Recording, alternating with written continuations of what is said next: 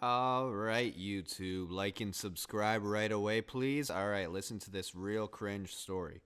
So, it was one day when my mom and I were going to the bank. Both of us have the same bank, and we just had to get stuff done there. So, we were like, why not go together?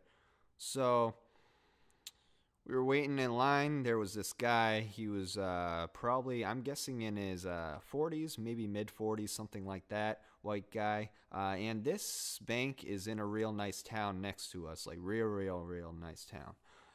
And this guy, oh, was just so cringe. He was real triggered, right? And he was like arguing to like the bank employee, and then like one other bank employee had to get involved and trying to like calm him down and stuff like that. And like the manager had to be called because this guy, he was asking for the manager's card and info because he was going to file a lawsuit because of a $6 fee. He just deposited $2 million. So I'm going to say that one more time. He deposited $2 million, and he's going to file a lawsuit because of a $6 fee.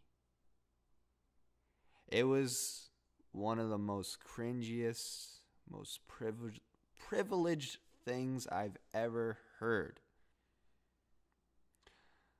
I was quite disgusted. My mom seemed pretty cringed out by this too. I could tell the people working there were pretty cringed out by it too. But obviously, they were composing themselves to be professional and respectful when this guy was being way too rude. And he must be a real, from what I'm assuming, he must be not a very good guy.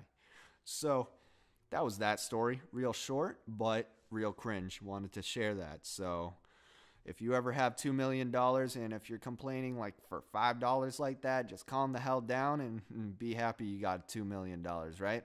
All right. Thank you for listening. Bye bye.